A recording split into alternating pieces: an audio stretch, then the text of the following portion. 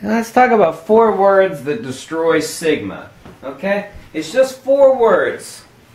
I've got a Sigma, however, I think I have nightmares about it going full-on deliverance on me. I don't know if you've ever seen the movie Deliverance. The lens going deliverance on me in the middle of the night, which is just basically a crude way of saying that it's going to break on me. And anyway, it's a 150 millimeter macro Sigma. Anyway, there's 4 words that destroy Sigma. Forward compatibility in 20 years. What does that mean? Well, outside of dropping it or letting the dog piss on it, Nikkor lenses from 20 years ago are still honking strong at a rate of anywhere between 95 and 100%. In other words, they're still kicking. Now let's take a look at Sigmas. And I was selling them over 20 years ago. And you won't see them for sale, and you won't see them being used. Okay? Find me a 20-year-old Sigma. I mean, you might find one. We're talking about 100% on the Nikkors, 95 to 100, versus 0 to 5% on the Sigmas. The Sigmas ain't surviving, baby. They're dead. They're junk. It's like, well, the Sigma's cheaper. Yeah, you know what, in 20 years, well, it won't, far less than 20 years, it'll be dead, you know, so, did you really save any money?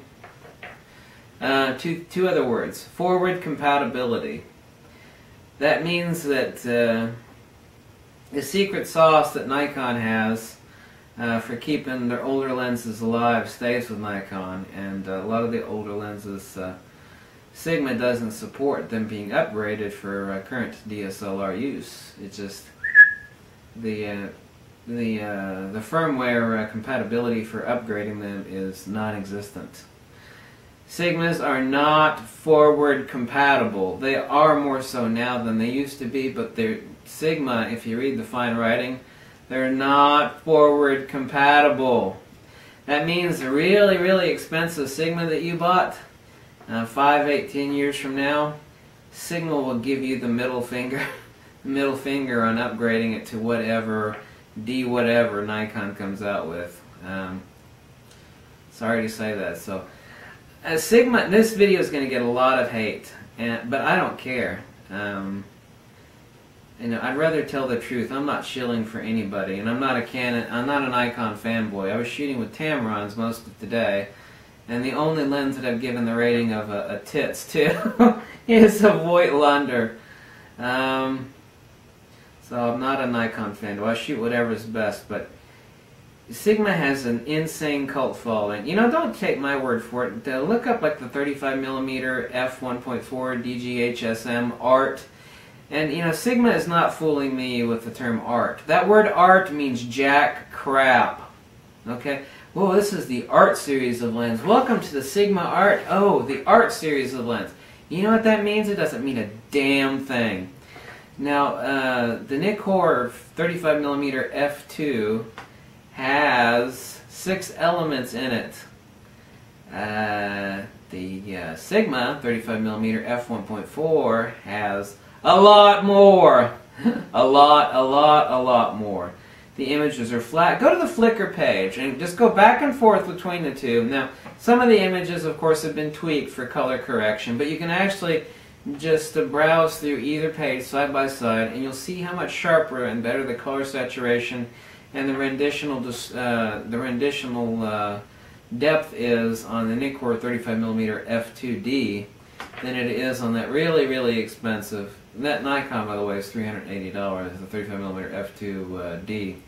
This stupid Sigma Art Series lens, which is nearing $1,000, it's flat, and every one of the images are cyan shifted. Okay, cyan, you know, RGB, CMY, red, green, blue, cyan, magenta, yellow. They're flat.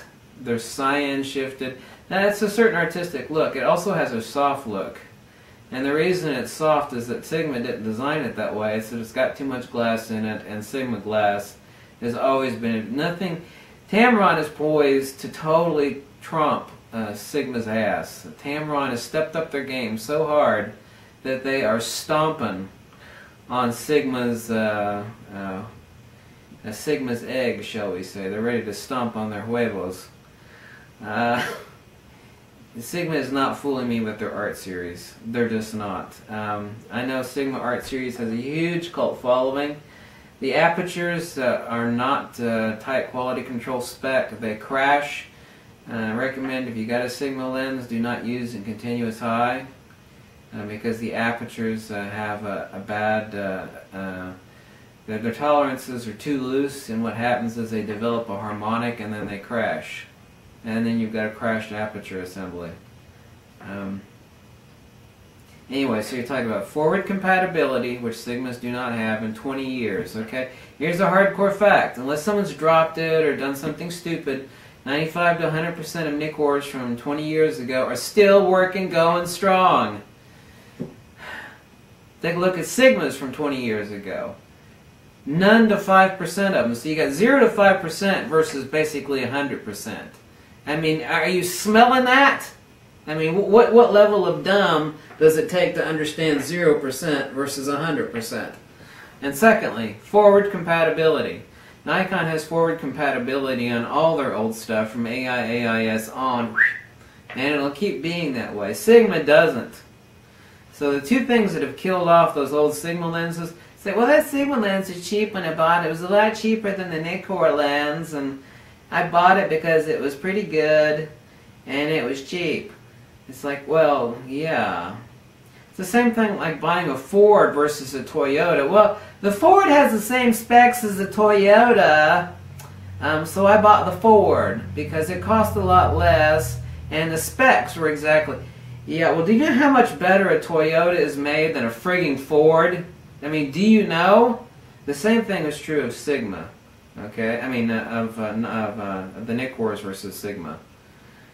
So just, I don't care what you buy. I'm not making a penny. It doesn't matter to me one bit. I just wish you wouldn't piss your money away. If you need to save up another couple weeks to buy either a Tamron or a real Nikkor lens, then why not consider doing it? Okay, so just consider those facts. 0% versus 100% on 20-year-old lenses.